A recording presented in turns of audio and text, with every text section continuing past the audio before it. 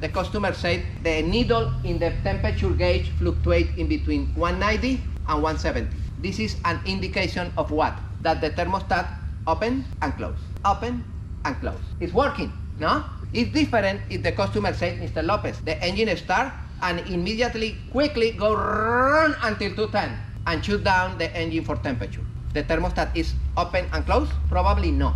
How can you verify that? If you are in your car, how can you verify that situation? Look at this. You have one hose here to the thermostat housing and other hose here into the coolant pump. When the engine is running at operational temperature, if you touch this hose and this hose, what happened? Both of them, the temperature should be similar if the thermostat is opening. What happens if this one is too hot and this one is warm? The thermostat is not opening. What happens if this one is too hard and this one you squish with your hands? The thermostat is opening? No.